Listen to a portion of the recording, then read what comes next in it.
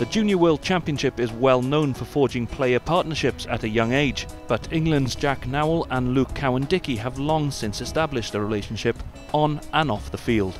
I met Jack at about 4 or 5, back in Penzance Million Junior section. He hasn't really changed much. He had longish hair and he's just a poser really. He used to come up in all the gear, so mittens and scrum cap. He always used to have the best boots going. And yeah, he hasn't really changed much at all. We've both been from the same area. I'm from a place called Nowell and he's just up the road at Haymore, literally a mile apart from each other. I remember the first time we were at our first ever training session, I think it was about under 5s, under 6s, just down on the park messing around with our coach and stuff, and then I remember Luke turning up once and none of us had a clue who he was, and he just turned up with his top button all done up, with his long sleeve top on, and we were just thinking, oh, who's this guy coming down now? All of us just taking the mick out of him at the start, but then I think we actually then all soon realised when we saw his first game, especially when we were first playing contact, like, who this guy was.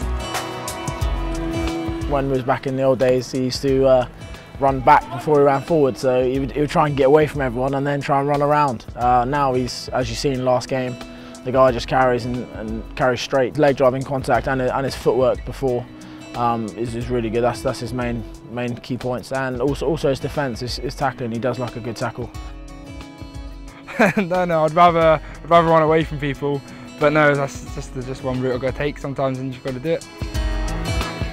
There's the man originally from Truro, Cowan-Dickie. Here goes Cowan-Dickie, loves the ball in hand.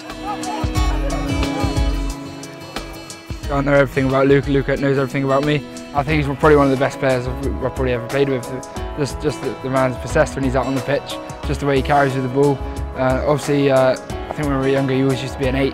And he always used to be one of the best carrying 8s, and then obviously as we got a bit older, he got a bit bigger, he's moved into the prop position, obviously now moving into a hooker now. But no, it's just still, it hasn't affected his game, he's still carrying hard, playing hard, and yeah, he's just a really good player. It is good to have someone so close, like you've been playing with pretty much as soon as you started playing, in the same team as you. But against South Africa in round 2 at the JWC, things didn't quite go to plan, as they took on the current world champions. And it's been stolen! Siabelo Sanatla. Really the first 20 minutes sort of let us down. I think all the boys were really eager to play the game, and we was all really up for the game, and we sort of showed that by trying to fire every single ruck, trying to steal the ball, and we just give away stupid penalties. Release White! 4 off your feet. They just came out the blocks a bit sooner than us. I think it was probably down to our discipline at the start. Obviously we let down a few penalties, just didn't really get a chance to get into that game. And England get the try. They really are coming back into this match. Full credit to the boys. We managed to get the bonus point, and the second half sort of showed what sort of team we are. I think we were just a bit unlucky to not sneak maybe a better result. Against USA, we've just got to go out there and win. I think we've got to take all our positives out of the South Africa game, because there are a lot that we did produce up there. And yeah, we just got to go win, just got to get as many points as we can. And again, at most top, we've got to enjoy it. We just need to play our own rugby again. Hopefully it'll be a high scoring game. We obviously really need the 5 points to hopefully be able to make it through to the semi-final. There is still one burning question left to answer though, and it all has to do with the image of these two Cornish compatriots. My hair's a lot better than his hair. He's got a third of a mullet if that, and I've got a full mullet. Luke's hair is pretty bad.